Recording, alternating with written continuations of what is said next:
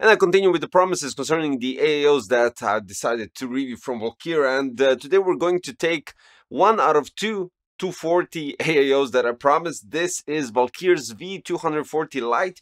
They can cool up to 250 watts of TDP, which is insane. And honestly, I'm not quite sure if golden samples exist, or are they true, or this is just some I don't know, lucky chance that I got this sample right here, because all the others perform regularly, normally a bit above the average when we're talking about the price per performance ratio. But this one outperformed literally everything. And we're gonna go in depth to check out what's it actually all about. But before we do, let's go a bit into details. As you already know, I covered V360 LITE, and we have this one here as well. So this is 240, two 120mm fans, where we have two Valkyrie B12 fans. These are 120 PWM addressable RGB, which also have 4-pin PWM connection and 3-pin 5 volts addressable RGB. Then we have copper cold plate. Dimensions of the cold plate are 58.64, 56.28, and 3.3 millimeters. Aluminium radiator with dimensions of 120, 276, 27. Radiator size is 240. And when we're talking about the pump speed, 800 to 2800. Connectors are 4-pin PWM and 3-pin 5 volts addressable RGB for the pump block top that is magnetically attached. Now, before we go further, we have pump block top, which is also addressable RGB, logical. Tube length is shorter, 395 millimeters compared to 425 when we're talking about the 360. And then we have polyester filament with tubing sleeve. And we continue with the B12 fans, which come two of these with the airflow 81.68 CFM, 4.0 millimeters H2O static pressure. Fan speed is from 800 to 2150. Fluid dynamic bearing, 30.5 decibels, addressable RGB, PBT plus PC when we're talking about the material, and standard connection with the Y splitter at the end for the addressable RGB. This is good because it gives you quite easy option when you're connecting everything, because fans are daisy chained with proprietary cable, which means one PWM header is running out when basically it's already connected, and then you have addressable RGB already pre-connected as well, because one cable is running out of the fans. And when you connect the PWM for the fans, you connect PWM for the pump, and then you connect first addressable RGB header for the fans, and in that Y splitter you connect the pump, because the pump doesn't have the Y splitter. So it's really straightforward. You do have to lose those extra cables somewhere, but you know, it's quite straightforward to tighten that up. We get 3 tube clips to keep the tubes nice and, let's say, parallel and organized, let's put it this way. And as I stated with the V360 LITE, we have it here as well, which is kind of logical. You can remove the pump block cover because it's magnetically attached and reorient it as depending on the orientation of the radiator and the pump inside the case to have it nicely horizontal. The cool thing about this pump block top is it has a completely different design than any other. In the left top corner we have a Valkyrie logo mirror effect, which is quite cool, I do have to admit. And then the rest is covered with PCB board, copper lines, and some other components, just to give that a bit of a more industrial look. The cool thing about this is that it would be much more suitable if the fans weren't addressable RGB, then it would fit perfectly like a full industrial look. But in this case, it really doesn't matter. If it performs, it's quite good. That's it. Quite easy to assemble and to place it. You have 8 screws on top for the radiator, because the fans come pre-installed on the radiator. Then when we're talking about pump block mounting on the motherboard, specifically on AMD, you have to remove the original retention brackets and use those screws, even though you do get additional AMD screws for the retention brackets inside the box, inside this accessory box. That's it. This is everything you have, and it even has thermal paste additional here in the tube because it comes pre-implied on the block. And then when you remove those retention brackets, you place the new ones that, as I stated in V360, look similar to Li and Li. After that, you have to place additional retention brackets on the side tie them up with locking nuts, and then you just place your AIO.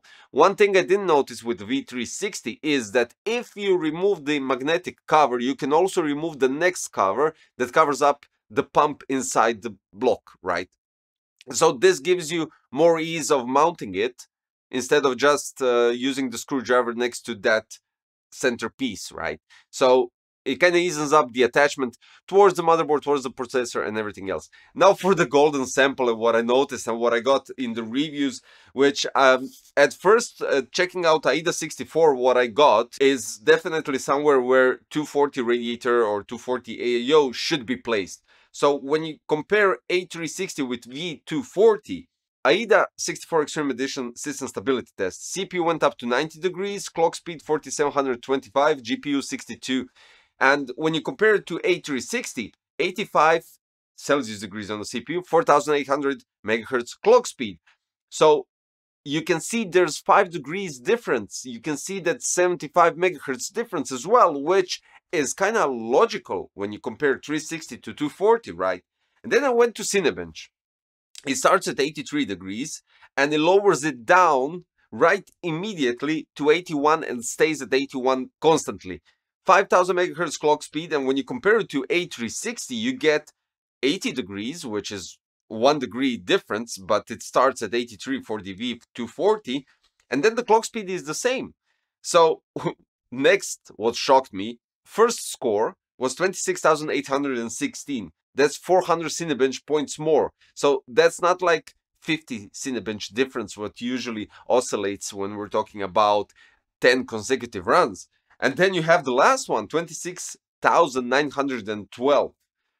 Average of 26,850 is insane. And when I say insane, you can't expect a performance from 240 to be this good, right? So what I think is this is some sort of a, maybe it isn't. Maybe I'm just lucky that this sample arrived here and it's like that.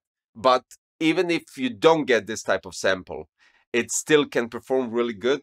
And I'm going to check that out because I have right there A240 and it's going to be run in the same system. So A360, V240 and A240 are going to be ran in the same system, same benchmarks, everything the same, so we can have some sort of a comparison which one is better. So far the V240 is really doing a great job, I do have to admit. So it could be, from my perspective and what I expect that 240 radiator compared to a 360 would do, is you've seen that 360 scored 26,300 to 400 points, right? I was expecting 240 to be around 26,100, somewhere around there, right? So it scored 700 points more, which is just remarkable.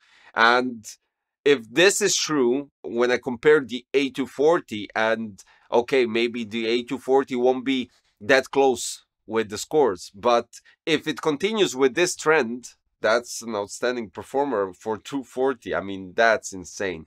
But all in all, I'm satisfied what it did, and shame the V360 didn't prove the same thing and went above 27,000, because then it would make much more sense, right? Because this outscored the V360. So this could be a golden sample or something similar to that. And yeah, unfortunately, I can't give it a badge because it's performing abnormally well. And it could be Best Buy badge because you can't expect a 240 to have such performance. But then again, it is what it is. Big thumbs up to Valkyrie again, but no badge this time because I can't risk that this is a golden sample and it outperforms all other V40, 240. So yeah, this is where I stand, and hopefully it does continue with the same performance as all other V240, because then you'll have a outstanding price, let's be honest, cheaper than 360, outstanding performance, and uses up much less space. So yeah, guys, this is it. this is all that I can say for today's video. Valkyrie V240 LITE. This is the black version. You have it also in white version. And the links, as per usual, are in the description below, so you could check them out and grab one yourself if, for instance, you're aiming for a smaller case than their VK02. Who knows? That's it. If you like the video, don't forget to subscribe, hit the like button, click the notification bell, and I'll see you shortly in another one. Thanks for watching. Bye bye.